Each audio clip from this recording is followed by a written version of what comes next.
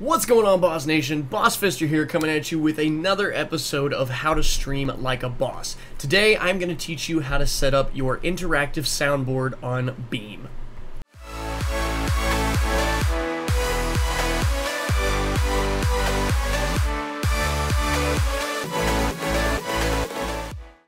Alright guys, so the first thing we're going to do is we're going to go to Leviathan 5's GitHub page, which I will link for you in the description, and this is where you're going to download the Beam Soundly Interactive Board.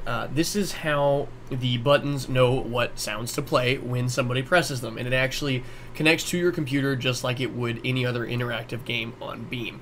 What we're going to do is you're going to come to this page, you're going to choose which file fits you. There is 2 for Linux and 2 for Windows. As of right now, it does not support Mac.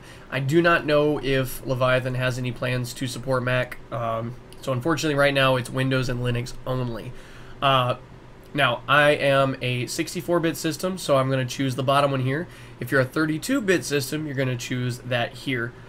And the same thing for Linux. 32 is at the top, 64 bits at the bottom. So we're going to click that, and it should bring up the download thing down here. Once that's done, you're going to click on it. Alright, so once you get it downloaded, you're going to go to your downloads, find the Beam Soundly Interactive zip file.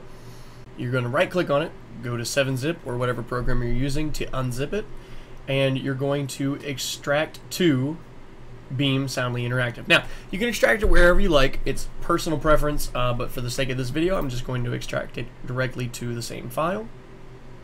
Now here we go. It should pop up right there. You're going to double click this. Double click again. Now you should see a .exe file called Beam Soundly Interactive, and it should have this little Beam logo next to it. So you're going to double click that to open it. Alright, so it's going to bring this up. Now it's going to start out with the status board, and it's going to give you some errors and stuff saying, oh, it's not working. Don't worry, we'll get that all set up. So you're going to come to soundboard. Now, I've already got mine set up, so it's already got all the sounds. Now, I'm going to leave a link in the description for the website that I get all of my sounds from. It's extremely easy to use. So you've got all these different sounds that you can use, and you name them something that pertains to what the sound is, to make it easier for you to remember. So like this one's called Ha Ha. Ha Ha! It's that simple. It's Nelson from The Simpsons, obviously.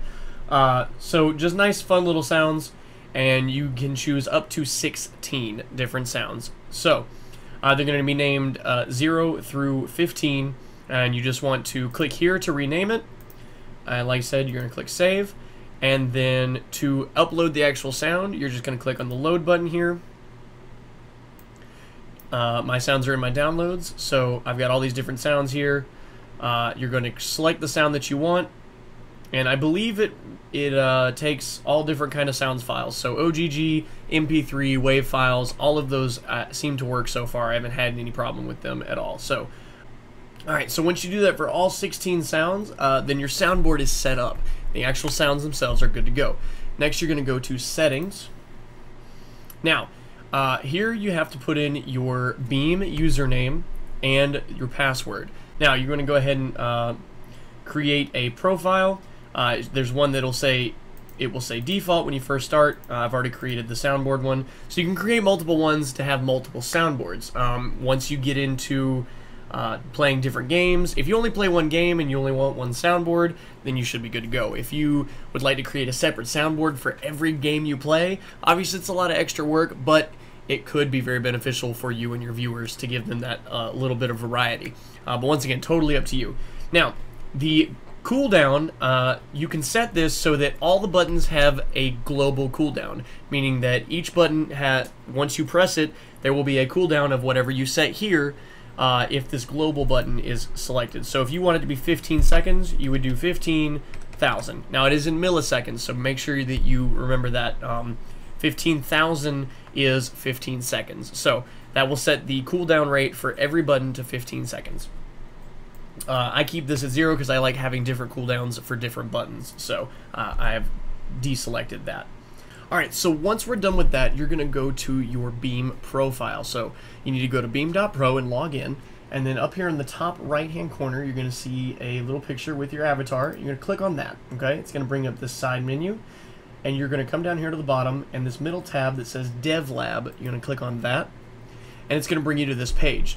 So now what you need to do is go to Create a Game. You're going to see that it should be empty here, and you're going to click on, next to My Games, there's a plus button. You're going to click on that. We're going to name this Soundboard. Create Game. Then what you're going to do is going to click on Control Editor. Alright, so that's going to bring you to this page, guys. It's got a whole lot going on, and it seems a little confusing and whatnot, but bear with me. It's not that complicated. It is a little bit of work, though, so bear with me. So the first thing you want to do is over here, you're going to click the New button, and you want to do that 16 times because you've got 16 different buttons. So now it starts at 0 and goes up from there. So 14, one more. So you want to have number 15 through 0. Now, what you're going to do is you're going to click on this little drop down arrow on each one, and you need to have holding and frequency selected for every single button. If even one button doesn't have both of those selected, it will not work. So be aware of that, guys. If you have trouble later on and the board's not working for some reason, double check to make sure holding and frequency are both selected. So right here, you're going to have button text. Now, what you need to do is that needs to be the same name as your button right here, okay? So for number 1, we have the ha gay. So the first one is,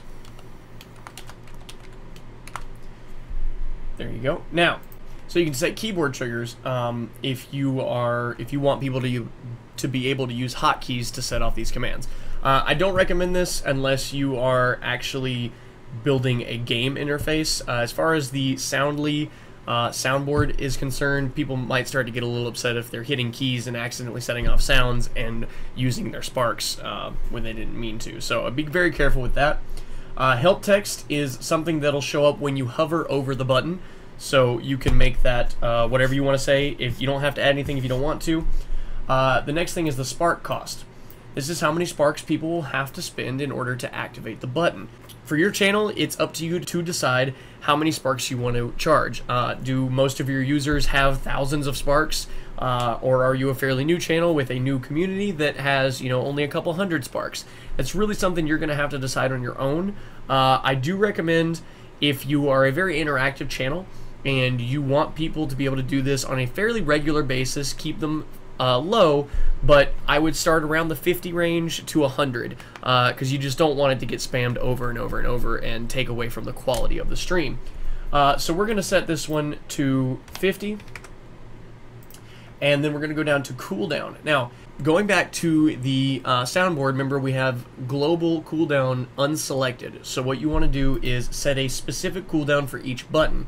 Now for this one, it's a fairly simple, short, kind of uninvasive one, so we want to set the cooldown pretty low, and I'm going to make it 10 seconds. Now remember, this is milliseconds, so 10 seconds would be 10,000. So keep that in mind, guys. Now once that's done, you can click the little drop down box here to close it, and you're going to click here and drag over to the board over here. Alright, so once you have the button moved over, you can resize the button like this, dragging it up and down and such. I believe the maximum size for a button is 4x2. I haven't been able to drag it any larger than that, so if you are able to do that, don't come to me and be like, oh, hey, I was able to do that, you're wrong. I haven't been able to, so that may change in the future, I'm not sure. For the large grid, a 2x2 button is recommended. That's probably going to be your best bet, but you can make them 2x1, 1x3. It's up to you to arrange them how you see fit. But like I said, I recommend starting out with the 2x2 option. So you're going to have to individually place each button.